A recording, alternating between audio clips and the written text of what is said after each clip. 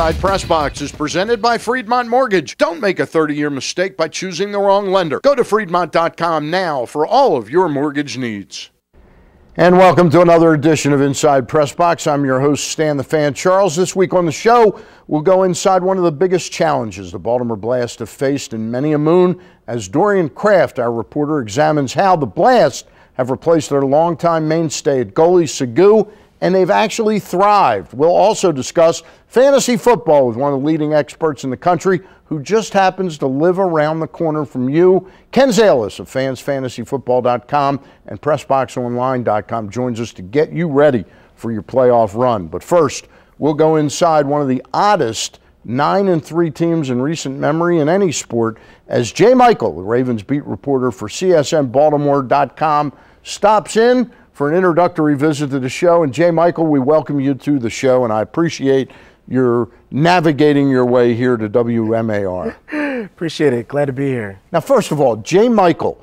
Yes. But Jay Michael is not your last name. Correct. Jay Michael is your middle name. That is correct. How come you don't use your last name? It's That's why. Falcost? See, that's why. Okay. End of topic. It's Falgust. Okay. The correct pronunciation would actually be Falgoust. I'm from New Orleans. Okay. So most people either misspell it, mispronounce it, and it usually causes a lot of fumbling. So it's just easier. It's just simpler to go. And plus, you know, my father calls me by J. Michael. My sisters call me by that as well. So. Well, that's what I'll call you. Now, people here in town call this 9-3 Ravens team odd. They talk more about it almost like they're 4-8, 5-7. What's been your take? This is your first year covering the Ravens for CSN Baltimore. Tell us a little bit about what you think about this team. Well, I think the reason why there's so much controversy surrounding a team that's first in AFC North, competing for a bye in the first week of the NFL playoffs, is the fact that this team made it to the AFC title game last year. And so the expectations are naturally higher, and you're really judging how does this team match up against the New England Patriots, Denver Broncos, Houston Texans, who are the elite teams in the AFC. And if you base it on that context, then 9-3 is good, but compared to those teams, it's not good enough. Not because of necessarily the record, but how they're winning. And you got to look into that crystal ball, and you have to say, if the Ravens have to go on the road to play any of those teams, would you make them the favorite to win? No. And I think most people would say no. Yeah. And I think that's the reason for that. Tell me a little bit about the team. It's been almost a tale of two defenses, at least. Mm-hmm. The defense from start to the Houston game, and then after the Houston game, when they kind of regrouped, Dean Pease goes upstairs. They really rallied around their defensive coordinator, who's a veteran defensive coordinator. Yeah, I mean, there was a stretch between weeks 5 and 7 that this defense allowed 207 rushing yards per game. It was astounding. So they had to make some changes. Obviously, he had injuries, so Dean Pease had to move some guys around. He took a guy, for instance, like Arthur Jones, who is used to being a defensive end, actually moved him to the inside, and Arthur Jones says, that's where I'm more comfortable playing anyway. He feels like that's a more natural position for him. He moved where Suggs lines up, as well as Haloti Ngata. And so he's done a lot of mixing and matching to try to plug some of these gaps that this defense has.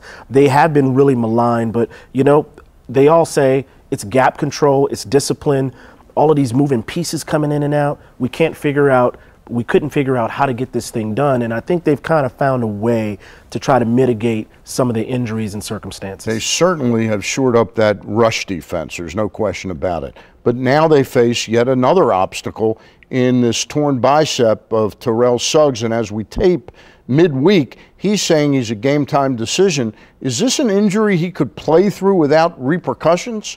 There could be repercussions depending on how close the tear is. Repercussions of his health, you know. Oh, yeah, right. Well, if the tear, depending on how serious the tear is close to his elbow, it could affect him long term. So it could be a situation where he misses the Redskins game and decides, okay, I'll get some sort of procedure done. I'll be back before the season is out. So he says this one thing, no matter what happens with Suggs, he'll be back in Ravens uniform before the season is over, whether he plays against the Redskins or not. So it still remains to be seen exactly what Rudy's going to take in order to address his biceps injury. All right. Now, we've talked about the defense a little bit. The offense has been a head scratcher, as it seems to be almost every year. This was the year that they were supposed to take the training wheels a little off of Joe, and he was going to take control a little bit more. And I don't know, I wouldn't say he's fallen way backwards, but it certainly doesn't seem, if this is progress, I don't know how to spell progress. I couldn't agree with you more. That first game against Cincinnati, I think.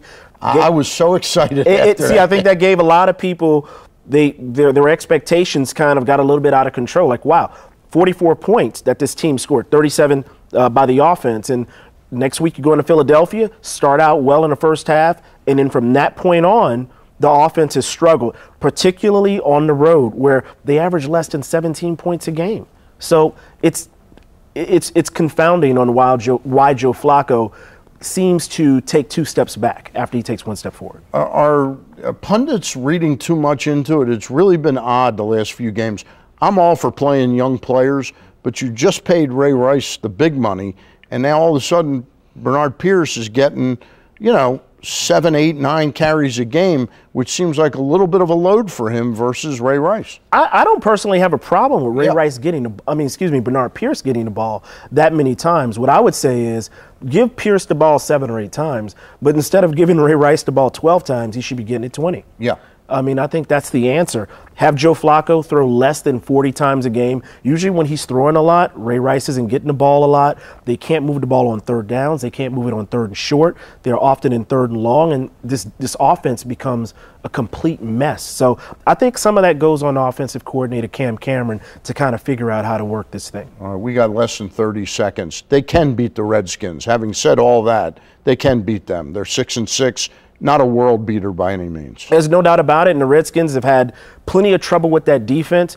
Even though Joe Flacco's on the road, relatively close to home, he should be able to put in a good game against the Redskins. If you can't have a good game on the road against a team like this, that doesn't bode well for the future. I thank you very much for coming in. It's been good to get to know you this year. Likewise, Dan. All right, Jay Michael from CSN.